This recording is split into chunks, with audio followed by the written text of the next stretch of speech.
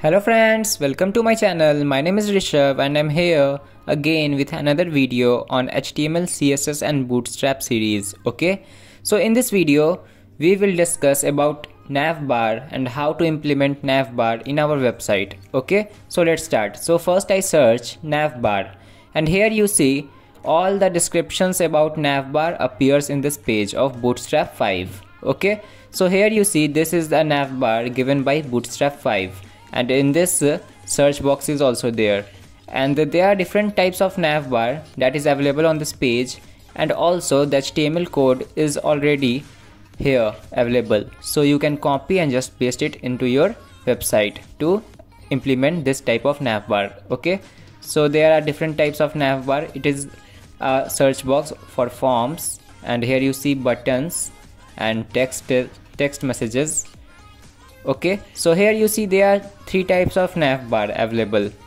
Okay, so you can add color to your navbar, or also here it is written how you can add colors. So it is written bg dark, means if you write bg dark means you use the bg class and use that dark element, then you will see the dark color, and for light you have to use bg light. Okay, so we can copy this from here, or you can simply click on this copy button to copy this code and remove this Rishabh hacks text from the body, and now we will paste the code. So first I make header, so I write header and close this, and then in header part we will paste our code. So I right click, first I zoom out and right click and paste. Okay, the code that we copy from Bootstrap 5 website appears here.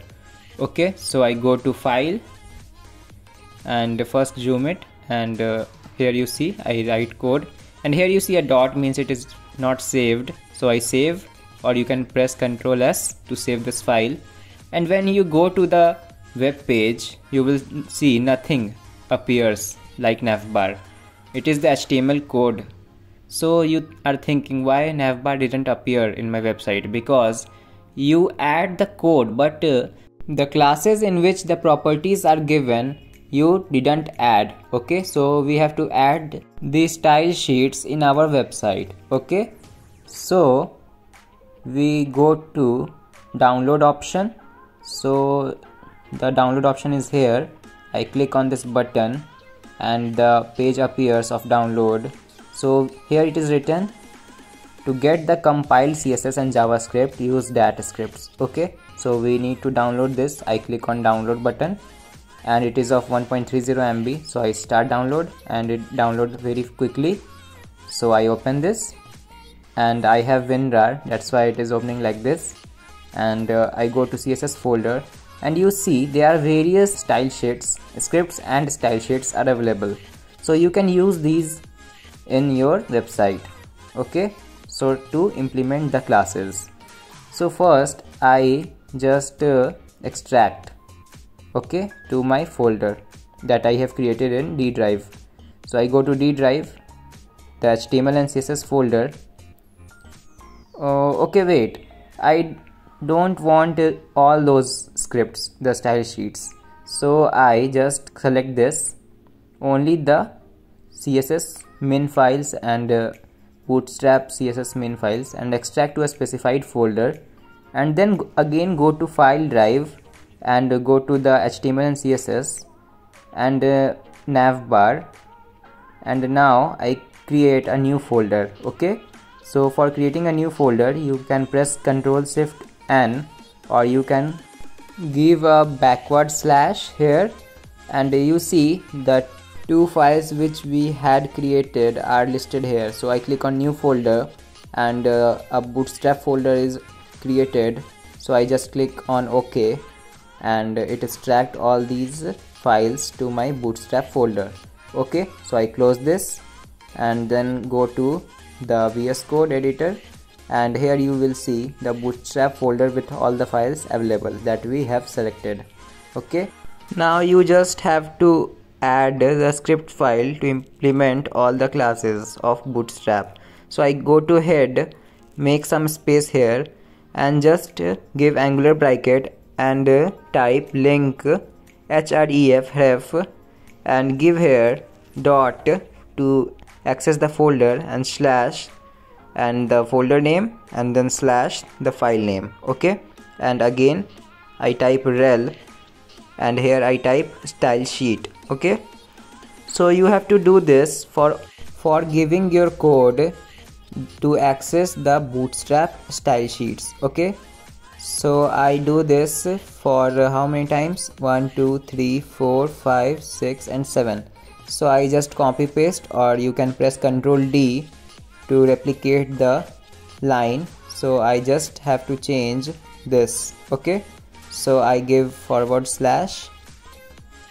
Okay, and then again I do this very quickly, and you need to save the file.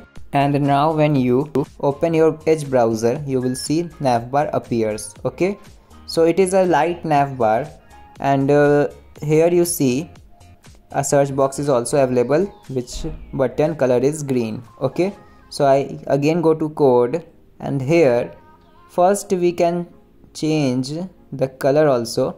So I give a dark color, so I type dark, bg dark. As I previously told you, if you want dark navbar, you have to choose the color dark. Okay, so I type here also navbar dash dark. Okay, so we again save this file, and now I go to Edge browser, and here you see the navbar is appearing in dark color. Okay, so here now I change the name. I change the name navbar to Rishabh Hacks, so it is my brand name of YouTube channel. So I type Rishabh Hacks here, and now again save the file by going to file, save, or pressing Ctrl S. Now you will see my name, Rishabh Hacks channel name, appear here. But this functionality doesn't work, drop down menu, because you didn't added the JavaScript file. Okay, the scripts. Okay, you didn't link. So I go to code, and in this folder you have to place all the CSS files. Okay, and you can make a folder separately of JavaScript and place all the JavaScript file in that. So I will show you again. In the file that we have downloaded, the zip file, there are lots of CSS file available for grid, for utilities, and for reboot. There various script files are available, style sheets are available, so you need to add here. Okay, so I again go to head section, and you have to type the link rel style sheets. Okay, so I remove this drop down. Okay, drop down code is written already, so we just need to remove that code. So here you see navbar drop down, so I just remove this li. Okay, and the link also, so I just remove it, and then go to file and save. Okay, now I again go to my Edge browser, and here you see drop down menu disappears.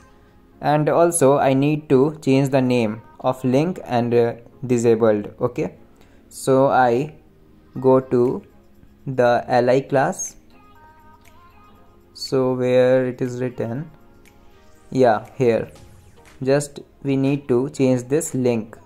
So I remove this and type here about. Okay, and also here you will see action, means it is the drop down action.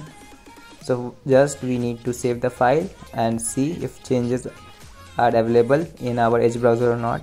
So here you see about is available, so we can reload. Now here you see about and disabled, so we need to make a link like about. So I remove this disabled li.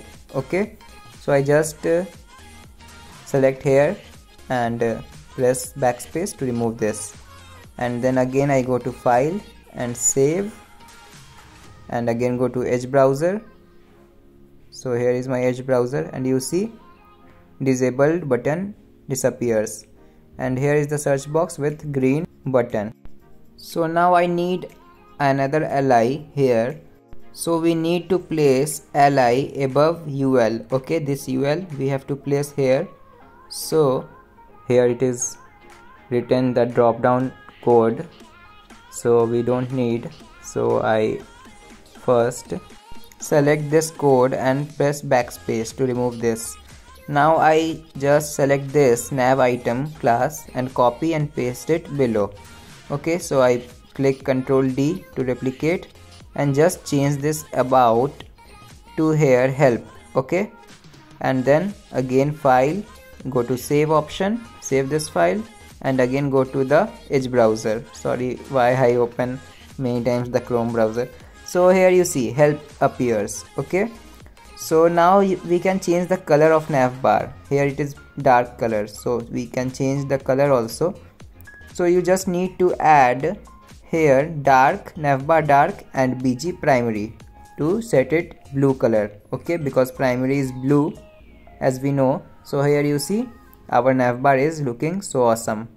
So in this way you can give colors, and you can give also color codes to change this color. Okay, so now you need to change the color of button because it is set to green. So we discuss about more colors in my next video. So you can subscribe my channel to stay connected to get these HTML, CSS and Bootstrap videos and watch more videos of mine. Bye bye. Thank you.